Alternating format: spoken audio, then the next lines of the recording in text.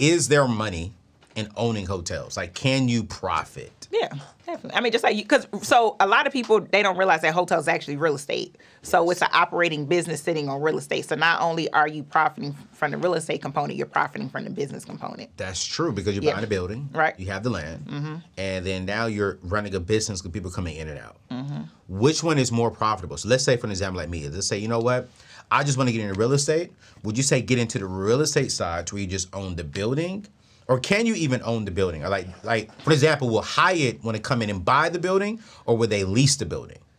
Probably not a brand, maybe more so of a municipality. Okay. Brands, they don't own the hotels, so they probably own like less than 1% of their portfolio. They actually own the properties. Wow. So it's more of a franchise model. Okay. So that scenario or example would be more so from like a city or something owning the land, and then you can lease it out from them. Real. Yeah. I love it, boy. I love it, boy. I don't know. You getting a little too deep. You ready? Hey, man, listen.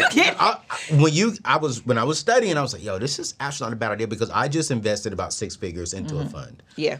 This one was actually for apartment complexes. And so, y'all know me. I try to do as much as I can possibly with cash. So I'm testing it out with this first thing, right?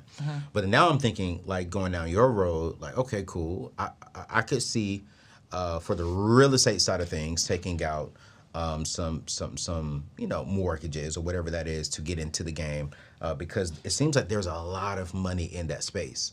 But you need to be able to get in there with a good amount of money. Yeah, definitely cash is king. Yeah. That's with anything. And also you want to be capitalized. So hotels are very capital intensive, real estate. Okay. And it's complicated to get financing for hotels because they want to, because again, it's an operating business. Multifamily, you could just bring in the rent roll, you getting, money for 6 to 12, 18 months. Somebody's going to be coming in. Yeah. Hotels, it's a nightly lease. So you don't know if people are coming in. And then one thing about so multifamily and apartment complexes, people are always going to need a place to stay, regardless if it's the economy's doing. Hotels is based on the economy. So if the economy is doing poorly, the hospitality. Think about COVID. Yep. I mean, you got hotels struggling, like shutting down. Yep. Well, that's how I ended up getting my hotels, because we bought it during COVID. Oh, right. So you bought it when it was low and they were hurting. Right. And then you stepped in and like, boom, we coming back. See, I missed 2008. Yeah. We were young then. I probably, if I was smart, I had a little cash. See, I wasn't smart. What you mean you had a little cash? I had a little cash. Family took care of you? Family took care of me. So wait, hold on. I had a good grandmama. Your grandmama, she was. I didn't listen to your podcast. What you mean? If your podcast would have been on back then, you know what I'm saying? Listen, if my podcast would have been on back then, I would be further along my journey. Shoot. So your grandmama passed down some wealth to you. Yeah. What? Yeah, she was still alive, but yeah, she made sure her grandchildren, it was just me and my sister, but yeah, she made sure it was okay. She set up college funds for us. But since I got scholarships, I didn't really have to take advantage of it. Are you serious? Yeah. See, here's why I like that, right? Because I think oftentimes in the Black community, we teach struggle. Yeah. We teach like, hey, you know what I'm saying? We all had to struggle and fight through it. Yeah. Your story's a little bit different. You had to fight, but fight differently. I had to fight differently. Yeah. I wasn't, I didn't wrap my brain around what my grandma was saying when I was younger. I was young. It wasn't clicking. I knew everything. Yeah. Like I wasn't, so she always told me to keep a paid off house in the family. She always said, keep a paid off house in the family. She Come said, on, Grandma. Oh yeah. So now I'm taking it to the next level. So I'm gonna keep a paid off hotel in the family. Hey! Yeah. Yeah, that's the goal. Yo, Grandmama said, yo, we gonna keep wealth in the family. Yeah, but it didn't resonate. Like, my grandma, she died with no debt. Okay. She paid off her funeral. She paid off her funeral 10 years before she died. Yeah. Yo, rest in heaven, Grandma. Yeah. I know she's smiling down right now looking at you. Sometimes she be, shaking her head a little bit. That's life. But that's all right. That keeps me humble. Man, yeah, that's good. So I like that. So Grandmama set you up. You always have an emergency fund. Always. Yeah, keep your credit good. There you go. Yeah, your credit is your name. She said her credit is her name. Yeah. I don't have a credit score. Well, I do. But I don't. Yeah. I have a mortgage. Yeah, I don't have a mortgage. Only mortgage I have is for my hotels. Yeah. I'm just doing what my grandma said. It's clicking. It's clicking. She was like, you got a mortgage, I don't. You know, hey, Melissa, I'm going to be there one day. Give me some love on that, though. I like that. She was like, I don't have a mortgage. So, all right, cool. I want to get into the hotel business. What's the first thing that I do? The first thing you want to do is make sure that you're financially capable of getting into the hotel business. What does that look like? So let's talk about on the personal side. So on the personal side, so it's two directions you can go. You can go the passive route, you can go the active route. So what you just said as far as with the multifamily you were talking about before, it sounded like you went with the passive route because somebody else is running it for you. You just invested passively. Okay, so that's passively. So that's passive. It's like, because you have a business that you know, you're running, this is your baby. You like, you know, let me just let my money grow and somebody's going to handle it. That's the passive route. So that's one route you can go. Okay, but you still want to make sure you have enough money that you can lose because investing is risky. Yes. So if I don't recommend for people to invest their life savings or if they're saving up for a house, I don't recommend anybody to do that, no matter how good the deal is, because it's risky and you don't know if you're going to get it back. Anything you're investing. Exactly, right? So that's one route. Okay.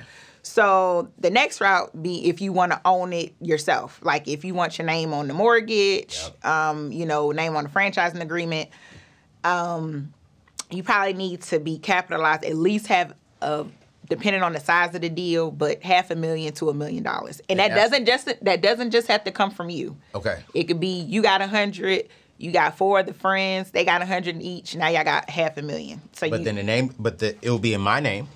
So let's say I got me, you, I got my producer, and my right-hand man, Alice, right? So that's 4 of us in this building right now. Yeah. So let's say we all come up with $500,000. We give it to you. Mm-hmm. You take that $500,000, but the mortgage is in your name, and then you will make contracts with us saying I'm an investor into your That's hotel. the passive route.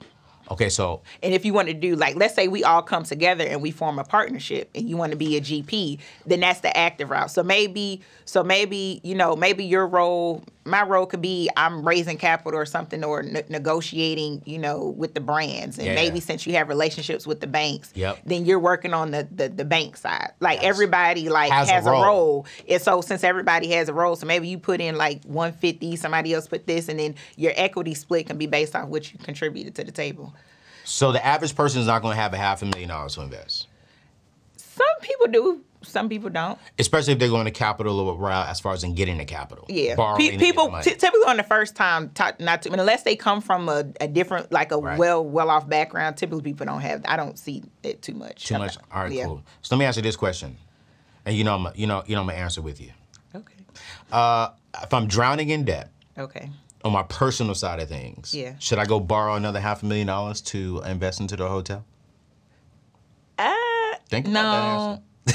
No, and I'm not a financial advisor, and I always say to that, talk to your financial advisor, because every situation is different. But it's like, you know, if you have $500,000 and then you got personal. You're drowning in debt. I don't personally think that may be the best decision. That's why I was saying that the first thing you should do is check your personal financial statement, right? Or check your personal balance sheet. And if you don't know how to do that, then work with the financial. So that's why I always say that's the first thing. She cool with me, y'all. That's the first thing. She cool. She cool with me. Because I was gonna let her answer. I want her to be her true self, because I mean she got $30 million. She's sitting on $30 million in her portfolio. So I always respect everyone's opinion. But no, if you drowning in debt. Yeah, I wouldn't recommend that. Don't do that. You know, I get that a lot. You know, people are like, oh, my credit is messed up. I'm like, you know, go ahead and get your credit fixed first. Absolutely, yeah. And then come back. It's okay. Just go ahead and get that taken care of. And here's my thing. Why are we building on a rocky foundation? Right, you know exactly. And as I'm growing, as I'm evolving, I am changing just a little bit of my ways. And I think when it comes to real estate, especially within the Black community, we need to become owners. Yeah. And that is why I invested the passive route. Right. And I gave 6 figures, because you're right. I have this business, this brand that I'm building. Well, that's not your expertise, right? Yeah. And then it's going to take you so long. Now you're taking away from what you're really doing, what your passion to focus on this. You know what I mean? And that's not. So let's say someone says, oh, you know what? I don't have $500,000. I don't have the opportunity to do that right now.